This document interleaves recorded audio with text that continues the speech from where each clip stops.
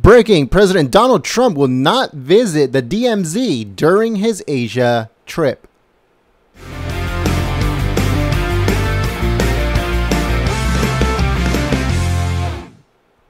Hello folks, my name is Jen. I'm from Golden State Times, and today we have a breaking news story. This one comes courtesy of GoldenStateTimes.com, and it says, the White House says President Donald Trump will not visit the Demilitarized Zone during his upcoming trip to Asia, a break from tradition from many previous administrations.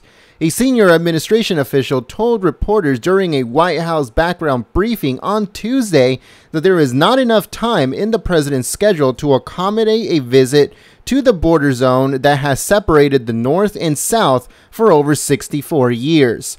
President Trump will be visiting Camp Humphreys, a military base about 40 miles south of Seoul, to highlight the U.S.-South Korean partnership and burden sharing instead. President Trump was invited to visit the base by Korean President Moon Jae-in. President Trump's trip comes amid escalating taunts from North Korean leader Kim Jong-un and the country's nuclear program. President Trump will also be meeting for the first time with Filipino President Rodrigo Duterte, who has been accused of human rights abuses, including killing suspected drug dealers. The White House has said that President Trump could raise concerns with the program.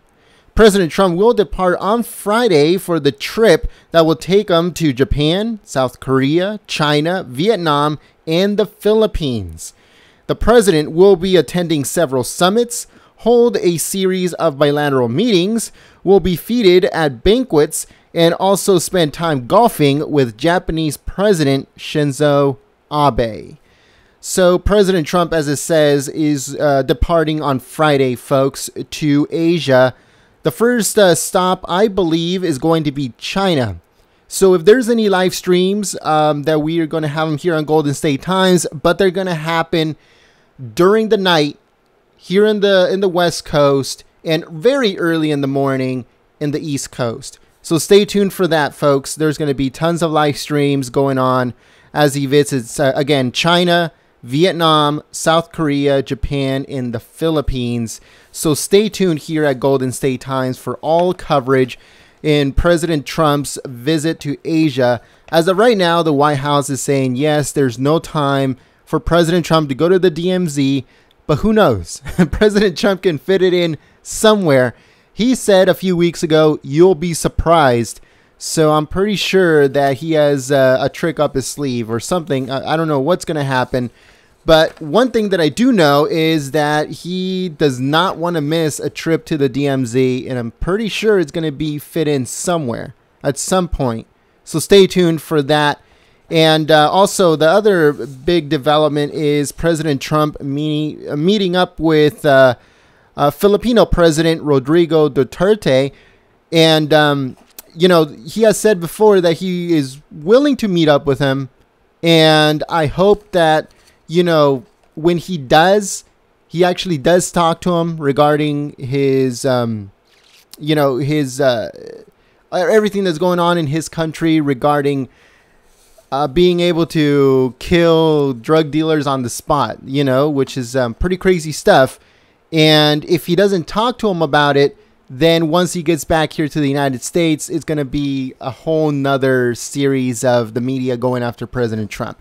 So I hope he just brings it up and says, you know what, that's not the way it should be done, or that's not the way the United States thinks it's a good idea. Something in that line. That way, it won't create like a wannabe scandal from the press when he comes back to the United States.